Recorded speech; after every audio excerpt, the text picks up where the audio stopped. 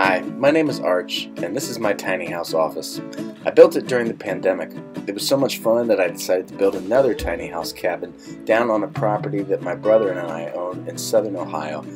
I documented the process, so join me along my journey to build this off-grid tiny house cabin out of reclaimed materials and learn some new things along with me.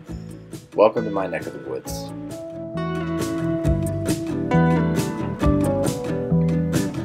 I just wanted to let you know where I was heading, which is I'm going over to my grandma and grandpa's, and we're going to start this process of learning how to make maple syrup. So my grandpa is kind of an expert at this. He's been doing it for a number of years. He would definitely not call himself that, but I would.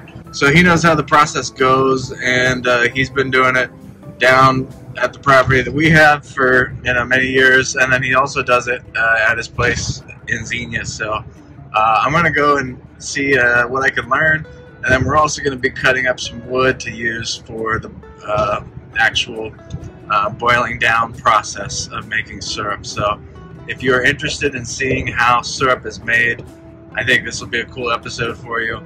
I guess I want to talk a little bit about, too, the fact that one of the things I guess I hope that this channel can be about is about the woods itself that are part of the property. And I am just, always excited to find new things that I can do with the property. So making maple syrup is one of those things, and I'm excited to be able to share that with you.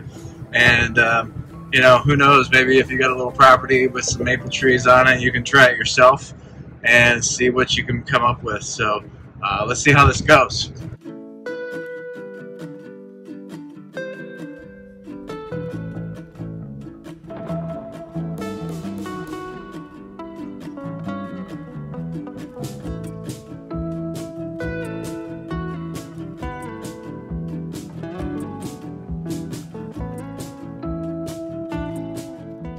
Alright, so as you can see, my grandpa's already got a tree tapped, and he's got both kinds of buckets that we could use, both the traditional bucket and this plastic jug. So what I wanted to do first was just have him explain the process a little bit and what we're going to be doing. Should be good.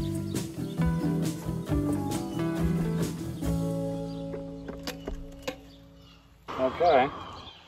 As far as boiling sap and reducing it down to maple syrup, the first step is to find a maple tree. The ideal is sugar maple, but I have found over the years that any kind of maple will work. Sugar content in sugar maple is a little higher. So once you find the maple tree, which this is a big old maple tree, this actually is a soft maple, but it works. You drill a 7/16 hole in the tree, then you drive this unit in. You call it a spile, I believe I'm saying that right. You drive that into it, and you can see there's some moisture there. Once you get it in there, the traditional way is a bucket. These buckets have been around for years, and hang that on there. Put a lid on it to keep the leaves and stuff out. It doesn't keep ants out though in warm weather. You will find ants in there in the winter, but you filter them out and cook them and sterilize it or pasteurize it and everything's okay. If you don't have the buckets, another option is a cheap way, and that's to use milk jug or water jug. A little different kind of attachment here. Drive that in, it's the same concept. The sap runs out of here into the jug, and of course you catch it. Nice thing about this is this holds 2 gallons. Obviously that only holds 1 gallon. That works fine, nothing wrong with it. The end result is the same. It's rather homemade, but it works. And then as these fill up, or whenever you decide you want to do it, you may not wait till they fill up, but whenever you decide to collect it, and you go around and with some containers such as a barrel, put that on a vehicle such as a gainer, haul it in, and then we go to the fire. This sap is only, in fact, if you taste that, it doesn't even taste sweet. When you boil this, you boil away 39 parts, which are water, and end up with a syrup of a consistency that's good for pancakes and what have you. If you're going to make a gallon, it takes 40 gallons of sap. Now that will vary from year to year and tree to tree, but 40 is the industry average making maple syrup. So why don't we go down to where we do the boiling and show you what we do there. So for purposes of showing what we do here, we've got this pan. In the industry it's called an evaporator, and it's appropriately named because you basically evaporate water out of that. If we were doing from a collection, we'd have a barrel here of sap, and what we would do is put it into the pan. It holds about 6 gallons, maybe 7 gallons. Build a fire in here, and that'll get to a real hard boil. And after you boil all day long, it'll go down and down and down. At that point, that's not finished syrup. When it gets down to where you're done boiling and you're down to where you're ready to do the finish cooking, you drain it off of here with this into a container. What I have done is take it in the house. You finish it on the stove. So you take it in the house, you put it in the regular old pan, you take a digital thermometer, is how I do it, and you boil till it gets down to 220 degrees, and then you have syrup. And I might tell you, you don't just fill this up and cook it down. You just keep all day long as it goes down, adding sap to it. It isn't like you cook a batch, take it off, cook a batch, take it off. It's the same batch that you keep cooking all day long until you're done. That's basically the process. So with that basic understanding of how to go about making maple syrup, we started on what our first step was, which was getting some of this wood chopped up so that we could make it burn a little bit hotter. By the way, for those of you who don't know, the property that we have is located down in Ripley, Ohio, and my grandma and grandpa were actually the previous owners of the property. If you're ever interested in visiting, there's an Airbnb link down in the description below, and there's actually a pretty nice cabin down there where you can stay, and you don't have to stay in the tiny house the whole time.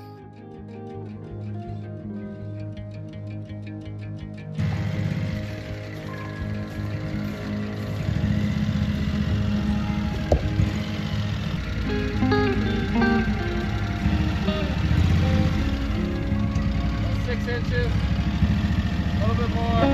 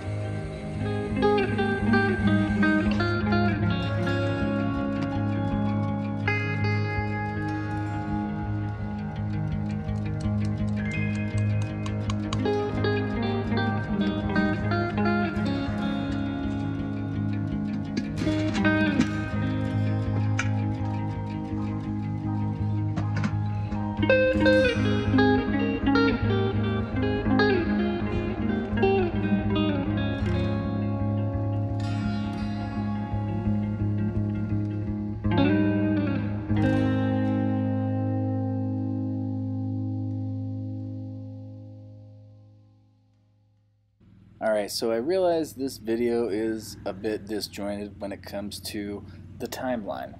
But basically what I did was I went to my grandpa's, then I went down to the river, tapped a few trees, and then he came down to help me find the rest of them because I don't know where they're all located.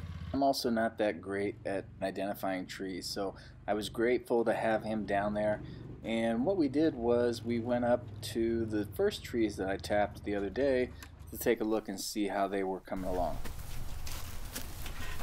You have sap. Yeah? Now that's probably, Oh wow. needs to be driven in a little more. See how it's right down there. I see. Wow, that's a lot.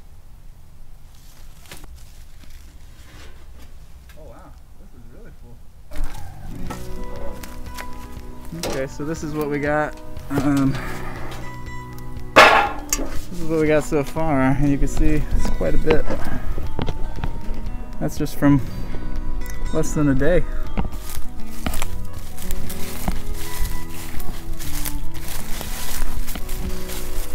Let's see if we got any in here.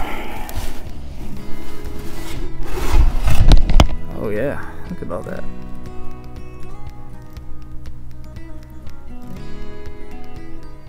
So all in all, these 3 trees produced about 3 gallons of sap. So what I'm going to do is put that in the freezer and I'm going to save it for later.